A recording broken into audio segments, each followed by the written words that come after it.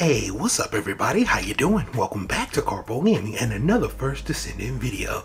Well, I have a helpful one for you today because whenever you see 3 VSs, you're probably in a good spot for some farming. Well, today I'm going to show you by far the best way you can farm for Polymer Void Shards. I'm talking about over 1,000 per hour. Let's go! Once again, thanks for watching everybody. Without further ado, ladies and gentlemen, let's get started. But before we do, if you're looking for some cheap First Descendant weapons, items, and more, including boosting services, you can head over to u4gm.com and use the code Karpo and you can get 5% off. So thanks for our sponsors today. Let's get started with today's video. You first want to head over to the fortress, and yes, we are going to be doing a little bit of void farming. Now you want to come over here and start this void fragment mission, and yes, you see the chill right there. You're going to need yourself a VSA. Now if you do, you are by far in the right place for the best Polymer Void farm. Now this is the way we're going to do this. I'm going to just do one mission. This is just going to take like 1 minute because that's how fast you can get it.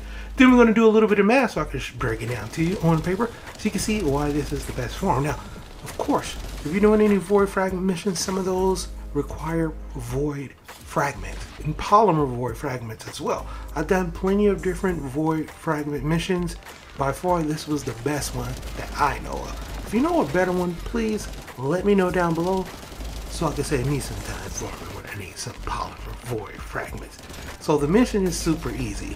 The cool thing about it is, I would say 8 times out of 10, it's probably another VSO over here.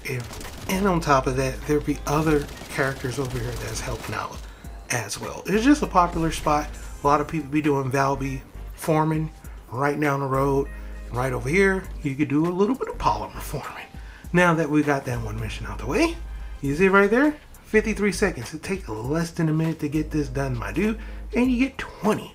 So 20 per minute times 60, which is an hour, you get 1,000 easy peasy, my dude. By far the best place to farm for polymer void fragments. But for right now, that's pretty much going for the video. Hope you truly enjoyed it. As always, if you're new to the channel, how you doing, and welcome.